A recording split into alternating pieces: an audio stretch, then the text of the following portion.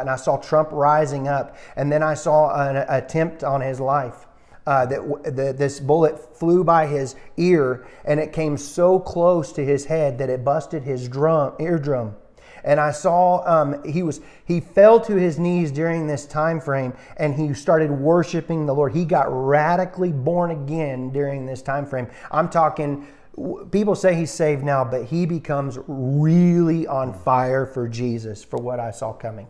And then I saw people interceding when I saw him winning the presidency through great. The Lord showed me it would go clear into the summer. Great persecution would come on him through the judges and through the law and all these people trying to sue him and all this stuff. But there would be a stop to it, and there things would start to break free come toward the fall. And then I saw him winning the election. Through the Patriots coming out and voting, and then there will be a great economy crash.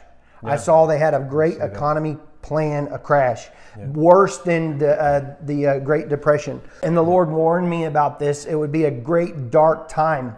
But I saw paddles coming upon America's soil like a shocking of the soil.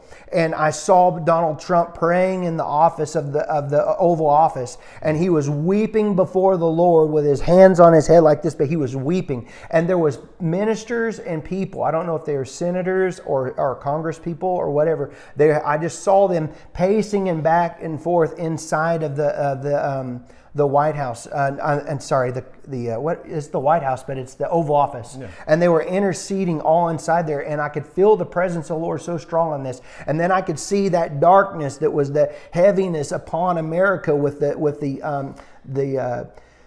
the financial crisis of what I saw coming. It started to lift above the trees, and I saw the blue and the things coming back out, and the green times and the good times coming back again. But the Lord said it would be forth a time of a season of a shaking, and it would be a shaking to awaken.